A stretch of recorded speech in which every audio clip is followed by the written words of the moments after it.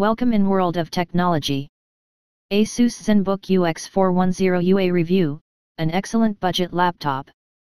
Once again, Asus shows other manufacturers how to build great quality laptops on a budget. Let's start with the premium looks. The brushed aluminium lid would be equally at home on a laptop twice the price, and it's complemented by a sunken touchpad complete with a shiny metal diamond cut edge. To some, the UX410 may veer too far into a Trump-like world of bling, particularly if you choose the rose gold finish, but I'm a fan.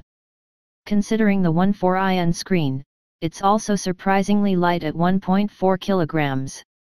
That's not due to plastic, either, with the frame built from aluminium alloy, and it feels suitably well built. By trimming the bezels on either side of the screen to 6 mm, Asus keeps the width down to 323 mm, but by modern standards it isn't particularly slim.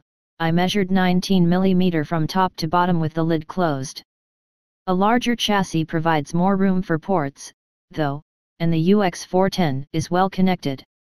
Along with a combo audio jack, there's a full-sized HDMI connector plus USB 3.1 and USB Type-C ports on the left-hand side. An SD card slot and two further USB 2 ports sit on the right.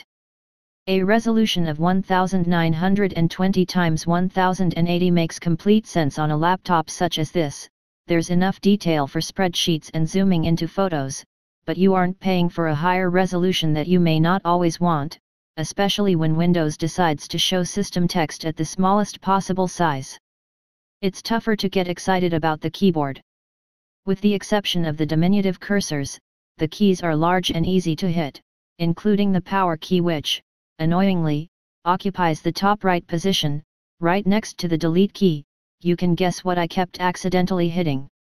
They don't have much travel, but it's a competent, backlit offering. You can't charge via the USB Type-C slot, with Asus relying on a conventional molded power supply that will add an unsightly bulge to your briefcase if you need to carry it with you.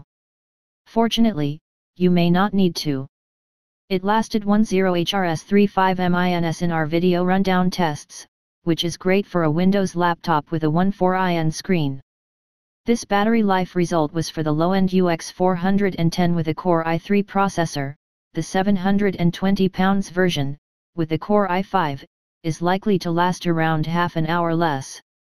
That extra money increases the RAM from 4 GB to 8 GB and doubles the SSD size from 128 GB to 256 GB, and it's this latter upgrade that's arguably most worthwhile. Certainly, the UX410 was never slow during everyday duties. It whisked through Windows 10 Home without any jitters, and as our benchmarks reflected, it was only in memory-intensive duties such as video editing and heavy multitasking that it struggled. A score of 34 is in line with expectations for a Core i3-7100 with 4 GB of RAM. Thanks for watching this video. Don't forget to subscribe this channel. See you next time on the other R videos.